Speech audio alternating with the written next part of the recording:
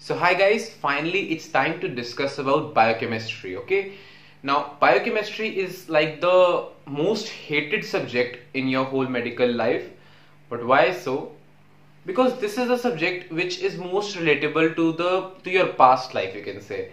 Means when you were in 11th, 12th, or if you have done college before this.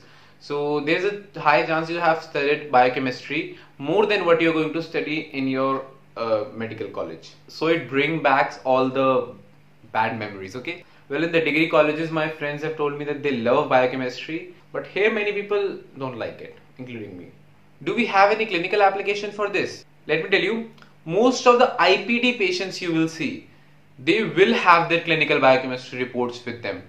And even many OPD patients you will see will show you their clinical biochemistry reports. Yeah, I mean your lipids profile, KFT, LFT, these all comes under your biochemistry, right? And you do that stuff in your practicals in your first year.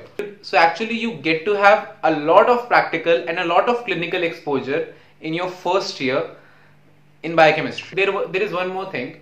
See, when you study physiology, and in the physiology you are studying about system wise. So if you study some system here, you will study that system in medicine. If you're studying anatomy, then if you're studying some region here, then you will study that in your surgical subjects. But where you will study biochemistry in clinicals, so basically you will study them in these tests in medicine, or you will study a lot of biochemistry, not the biochemistry, but the applications of biochemistry in pediatrics. Because a lot of pediatric diseases you will see in your biochemistry. So how do you study? So first let's talk about how to do the practical part of the biochemistry, right? First of all, you all will be having your practical manuals with you, I guess, because whether the university have issued them to you or you buy it yourself. So those practical manuals are important, and they will tell you about the clinical biochemistry.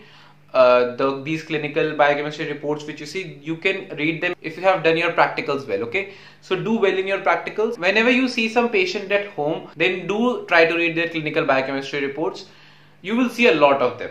Like I told in physiology, this is practical, so you will learn it by doing it and not just by reading it in the books, okay? So it is important that you do read some clinical biochemistry report for which you already know the diagnosis. So now let's jump to theory. How do you do theory? Now in theory, again I'm going to divide it in two parts. One is the metabolism part, actually three parts. One is metabolism part, the other is your genetics part, and the other is your immunology part, okay? So for biochemistry, because there is a lot to understand, so your lectures notes are very important. And if you're not comfortable with your college, then let me suggest you some lectures. If you can find Dr. Raymond's lecture on internet, then they are very good for biochemistry. Or you can take any undergraduate course of biology on internet. There are so many online courses are available. Even we have some courses from Harvard online available in biochemistry, okay, for free. So that's a great option. Let's see what books you can refer to. So there are many books now. The gold standard of biochemistry is Leninger's. But Leninger's is like 10 times more than what you actually need in biochemistry in your medical college, okay? So there is one more book, Harper. Harper is again a big book, but it's really good written. So if you want to understand medical biochemistry in depth, you can understand that. That's a very good reference book. The textbook I used for metabolism portion is this one. This is Lippincott Biochemistry. This is a very good book because of diagrams you see. So there are many diagrams in this book. I love these diagrams. Because of these diagrams, it's now very easy to study biochemistry. So this is a wonderful book. In my college, everybody knows about this book, but I've seen that many other colleges, they don't know about these books. But there is one more revision book that most of the students have seen, that they don't know about that, and that is Golian. Everybody know Golian's book of pathology, okay? A lot of people pronounce it as Goljan. It's actually Golian. But like pathology, he has also written a book in biochemistry. That is a rapid review biochemistry. You can refer to that book also. That's a wonderful book for revision. Lot of pathways that you study in metabolism. So those pathways and their clinical correlations are precisely given in the rapid review. So this was about the metabolism portion. Now let's talk about the genetics portion. Clinical correlations of the genetics are really important. You will study a lot of disorders in that. A lot of new technologies, techniques you can study, and the pharmacology that is related to this is very high yield because all that pharmacology is used in cancer medicine. So the genetics part is really important. Now how do you study? Well, Lippincott is a very good book for that, and you can pass your examinations with that.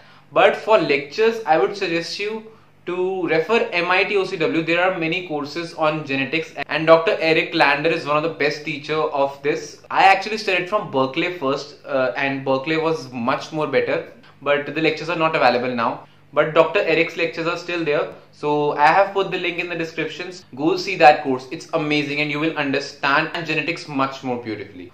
Because he's one of those guys who were there while this all stuff was happening. They have studied the genetics from those people who actually discovered that stuff. The biochemistry is a very small subject, so there is not going to be a very long video. Immunology I will cover in another video. It's more important to study it with microbiology rather than biochemistry. So for now, whatever your college is teaching you, stick to that. Later I'll tell you how you actually can study immunology, because I know immunology is like one of the most struggled subject in your whole medical life. I struggled a lot with that subject.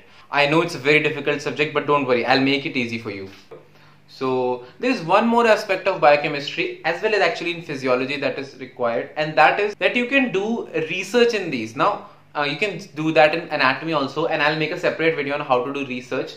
But these are good topics where you can do research and you can understand these topics more easily by doing that. So I hope you get something from this video. Then tell me in the comment section that what book you refer for biochemistry, and of course like and share the video. And you want to know more about this medical stuff and how medical students think, then do subscribe. We'll meet in the next video.